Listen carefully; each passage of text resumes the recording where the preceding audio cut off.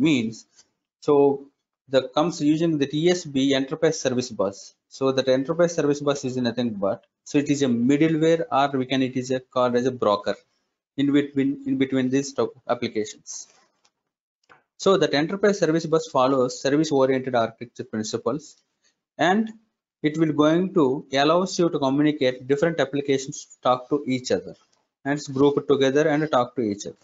So the enterprise service bus will give some flexibility, and it will provide some of the protocols to talk to, allows to talk to each other applications. Okay, so that enterprise service bus have some of the functionality like routing, enrichment, and transformations, and it will going to provide adapters.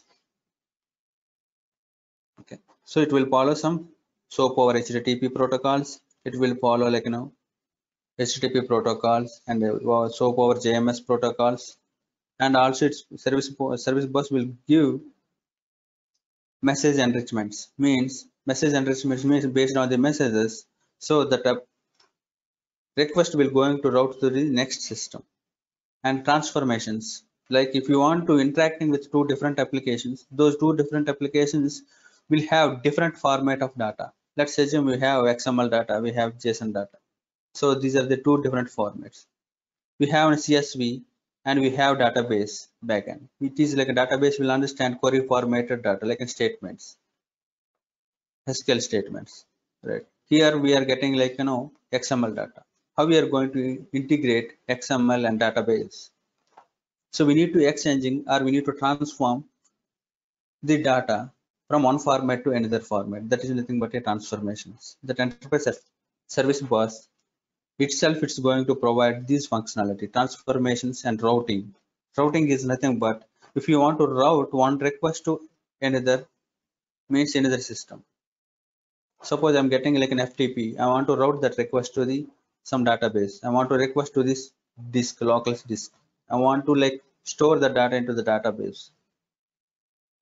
Means we are going to have some routing technology we have in enterprise service bus. In not only in Dell Boomi, so this concept will be applicable for any other middleware tools. Okay, so whenever suppose let's assume, what is the advantage of enterprise service bus is nothing but, suppose let's assume we have Salesforce system, and we have other end is we have database, we have other end some other applications. Let's assume database system or Salesforce system, whatever it is. One other end is like a dynamic CRM. So whenever dynamic CRM is down, then what will happen? Enterprise service bus knows, so when the service is down, immediately the enterprise service bus let other systems, like that particular system will go down, please wait to come up, or please wait to until update services. So until so we are going to hold that remaining systems. We are going to store those requests somewhere in middleware.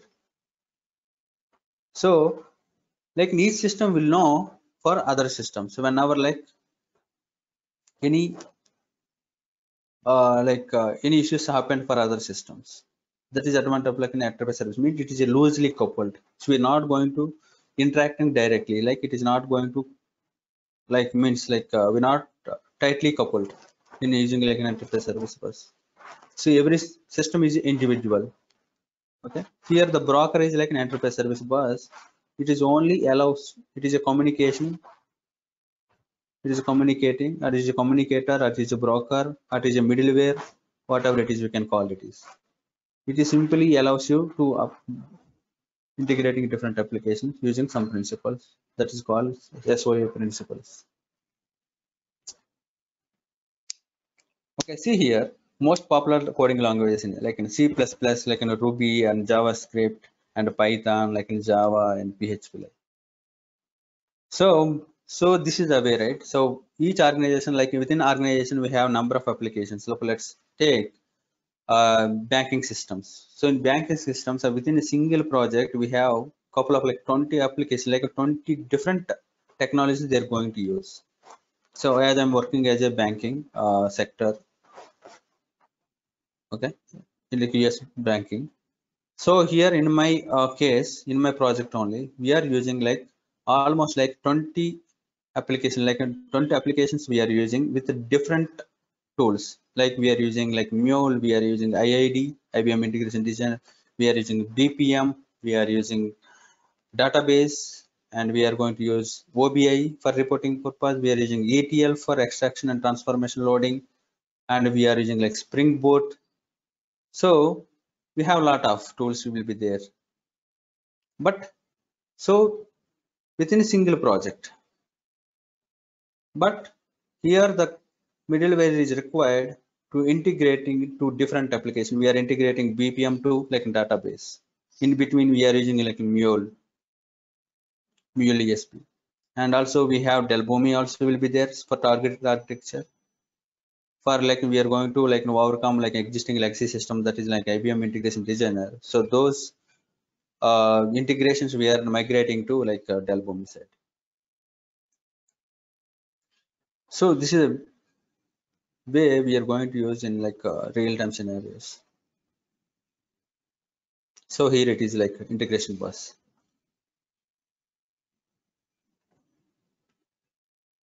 As we discussed, right? We have SAP systems, Yeah. and we have integration bus. Other systems we have HL7, like it is a different format. HL7 is a different format. It is a REST APIs. It is a different format. So it will understand SOAP or like an XML. FTP, so it may be like in flat files. It may be XML, whatever it is. Other side we are using like .NET. .NET understand like, so it is a different language. And also like capabilities of ESB, so the transformations and enrichment and validations purpose also. So before going to like exchanging the information to the next system, so we are going to validate those incoming request. So whether the request is like in valid proper like in proper format or not. Suppose we are getting JSON data, so how we are going to validate? So against JSON schema we are going to validate whether the JSON schema is like in JSON is like in formatted correctly or not. Splitting and merging means, suppose if you want to the same message, if you want to send it to multiple target endpoint, suppose the same message we are going to send it to database, we are going to send it or CRM systems, or it may be like other system like in JMS systems. So we can this split the single message into multiple targets at the same time. So multiple targets are sending different applications like different messages. If you want to like combine those messages and we're going to send it to the different application, then we are going to merge. So we have some other split and merge. So in Mule we are going to like scatter gather, so that is option will be there, split and merge. In Dell Boomi we are going to use data process shape, we are going to use for splitting merging. So means different tools are using like in different concepts. I know about like in PA. So what are the like an activity they're going to use for splitting and merging? And security purpose, like security means, so internally they're going to provide like OAuth securities, like an API key security, verify API key, like an API controlled security they're going to use. Means you are going to secure your like an applications before going to interacting with third party systems or like an external system. So that ESB will going to provide. So why we need to using Dell Boomi? So what is the like advantage or like, what is the so special in Dell Boomi when comparing with like other technologies like Mule ESB or any SAP PA? So here the Dell Boomi mostly like we need require like a less coding. So it means 98% is not required like in coding. Means less coding is required. So everything we can manage using like in configurations. So we need to remember configurations is enough. So whenever like we are going to think outside of the box, so we need to go for like Groovy script or like in a JavaScript, or we can use like in a Java as well. So less coding is welcome. It is a lightweight. And the second one is, so it will be available on premises and cloud. So on premises means Dell Boomi is an ESB, so I'm not stress that point. Why? Because Dell Boomi is like an IPaaS, integration platform as a service. It is kind of like an ESB technology, but so that is entire platform will be available as a service in the cloud. Okay, that is like an Dell Boomi IPaaS, integration platform as a service. Yeah. Okay, so the entire platform they're going to provide as a service.